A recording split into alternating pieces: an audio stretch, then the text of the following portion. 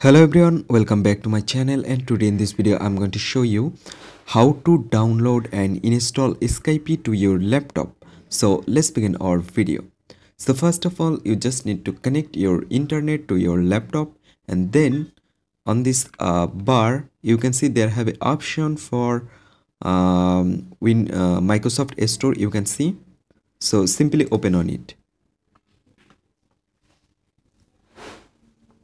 So here you can see it's loading and open. After that, you just need to scroll down. After scroll down, you can see there have an option or apps Skype.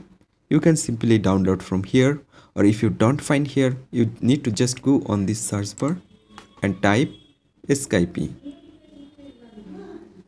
and then you can find here. Open on it, and here you can see I already installed, so that's why here is showing open. If you don't install it before, you can get a option get or install option. Just click here and then it's automatically download and automatically install to your laptop.